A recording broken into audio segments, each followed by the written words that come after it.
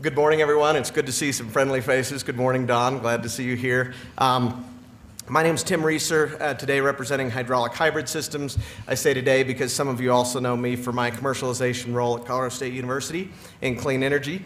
And thank you, Dan, for the pitch this morning on leveraging the universities. I also agree there's a huge opportunity there.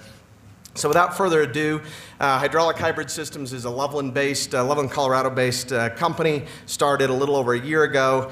First vehicle prototype unveiled at the Denver Auto Show in April 1st, 2009.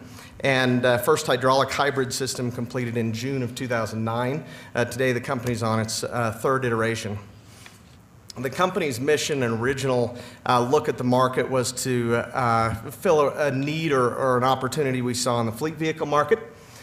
Fleet vehicle market includes, kind of from the pictures, everything from the top level of trash trucks all the way down to pickup trucks that you see, or what we'll call work trucks. Many of you may even drive an F-250, F-350 in the full ton and on up. So it really runs the gamut.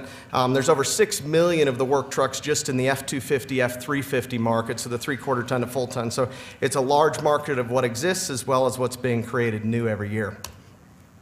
The crux of it is to increase fuel mileage by over 40% for stop and go driving applications, primarily through regenerative braking. So we take the energy when you brake and capture that energy in the form of storing it in a hydraulic tank. How many of you drive or have driven a Prius or a Camry or a Honda? So there's some of you who have some experience with electric hybrids. The idea is similar. You're using a motor, or in this case a pump, to store that braking energy. Then on acceleration, you use that motor and pump to use that energy on your startup and reduce the amount of petroleum you use going forward.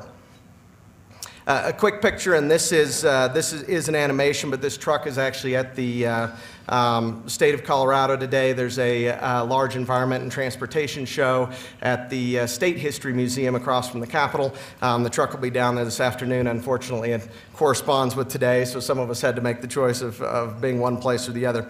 But just real quick, essentially you have a transmission cover, a hydraulic pump and motor, and a patented transfer module that transfers the energy from the pump and motor directly to the transmission, and a patented tank system that is unique to us in the system. One other key point, we're replacing the torque converter in the vehicle, which means because we're using the space the torque converter was in, we're not having to significantly change the drive system of the vehicle. The drive shaft remains the same, the transmission remains the same. We're post that. The second big thing is the torque converter in stop and go driving represents about a 30% efficiency drop. We're the only people in the industry to replace that with our own clutch system, significantly gaining additional efficiency that other people aren't seeing. Another one you see, and it may be a little harder to see up on the picture, it's a 2-in-1 tank, or accumulator is what the industry calls it. There's a carbon fiber accumulator. You see the round tank inside the square tank. That holds up to 5,000 pounds per square inch. That's equivalent to the battery, so that's our energy storage system. We're storing energy in that tank. And then the fluid exhausts back to the metal tank. Again, the only folks in the business and a patent around both the carbon fiber tank and the 2-in-1 tank application. A little bit on the control system. One of the third patent is around the control system and the way we blend in with your current onboard diagnostic center of the truck.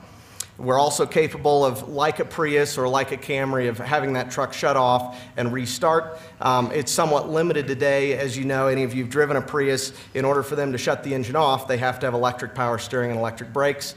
Some vehicles today in the truck business have that, so we can do that in the retrofit. Some of them don't, in which case, obviously, we don't shut off your engine, otherwise you won't be braking. So with that, a little bit of my contact system, and those of you who have my CSU contact as well, you're welcome to contact me at any of the above.